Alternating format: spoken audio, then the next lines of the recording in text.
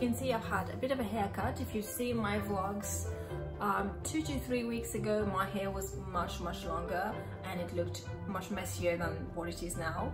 I always try to go shorter when I cut my hair. I cut my hair only once a year. I don't know about you, but I don't like cutting my hair a lot. I only do it once a year for the summer, and then I just sort of let it grow.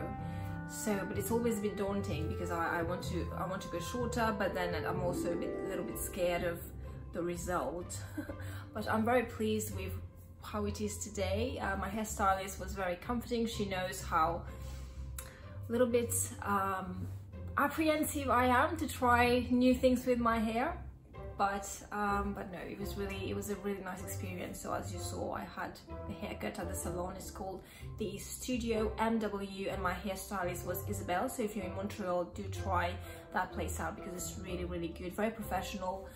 And what I liked is that I'm not a very talkative person. Sometimes when I go to the beauty salon or to the hairdresser, I just like to relax. I'm not really that talkative with people, and she was very fine. She answered the questions that I had, and she didn't really force me to talk and gossip, and that was really what I wanted, actually, just really chill out and be pampered, and I think that's exactly what I got.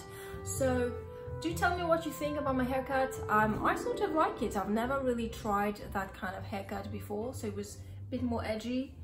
I like the soft little curls that she did at the end, and sort of long layering. That was really nice as well.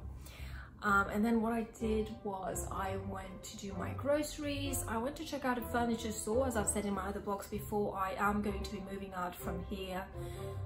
It was supposed to be 2 months time, and now with the COVID it's 3 months time. So, but I'm still checking for furniture because apparently for some furniture it takes about like 5 weeks to get delivered to your home.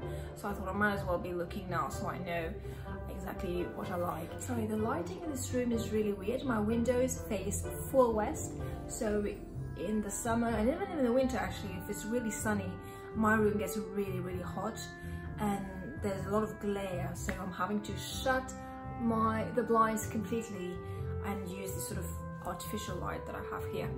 I love shorter hair in the summer. It's much more practical to deal with, but I do eventually tend to miss my longer hair because it does take a long time to grow, doesn't it? But yeah, no, I don't think I'll have any regrets, not for another month anyway, so I think I should be fine.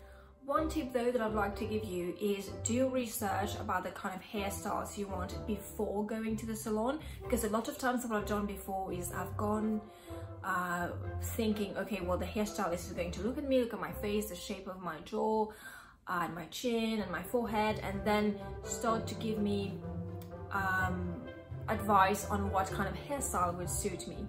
And most of the time when I've done that, I didn't really like that much the hairstyle that they chose for me, because I think they have an idea in their head of what would suit me, but that might not really reflect my personality. I mean, unless of course you know your hairdresser for a very long time and they know your kind of style already. But if you're trying someplace new, which I did today, it's much better if you do your own research, which I did. I had 3 different pictures. I might try to insert those pictures here in the video if I get the time. And I told her, you know, this is kind of what I wanted, like long layers with a very edgy look. I wasn't sure how short I was going to go. I ended up going much shorter than I had initially planned, but I think it is much better for this kind of hairstyle to have it shorter. So yeah, do your research before going so you don't end up being disappointed with the eventual choice that you make for your hair. One thing of concern to me was that I also wanted to be able to tie my hair back. So if my hair was short but not long enough, I wouldn't be able to tie it properly. My hair would be popping out in all kinds of places, and I really didn't want that. So I mentioned that to my hairstylist.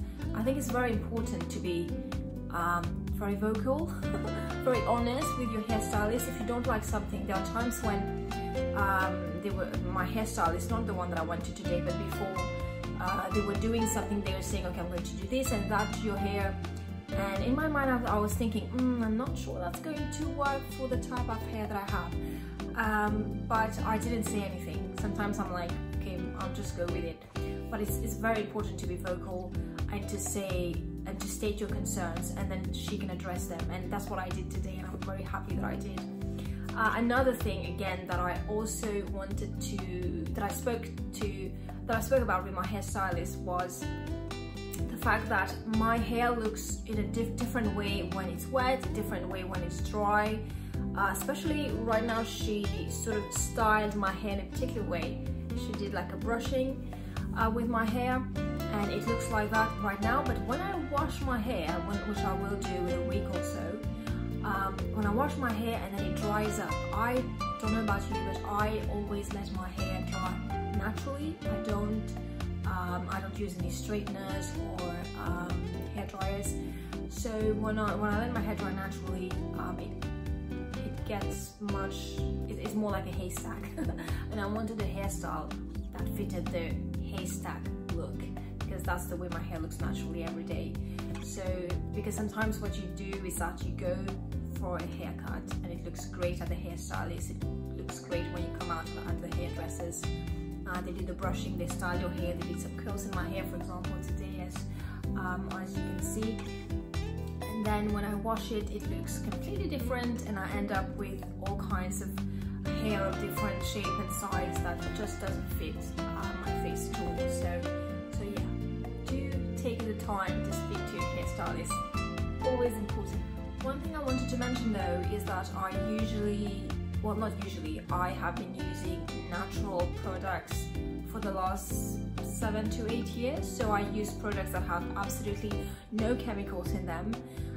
So when I go to the beauty salon, obviously I can't, I could ask them to use only the products that I use, but then I don't want to be that finicky, so I tend to go along with it. But when I'm at home, I always only use 100% natural products, so absolutely no chemicals, only kind of sulfates and preservatives in the products that I use. I don't know, I find that's better. I'm going to make another video perhaps talking about that. I thought that might be interesting. But yeah, I just wanted to share that with you. So tell me what you like. Do you like longer hair? Do you like shorter hair, medium-sized hair? Do you cut your hair during the summer or any other seasons? What do you do to your hair? I'd love to hear about that. If you have not subscribed to my channel already, please do subscribe. Like this video as well, and yeah, comment below and tell me your thoughts. I hope you have a lovely day. Thank you. Bye bye.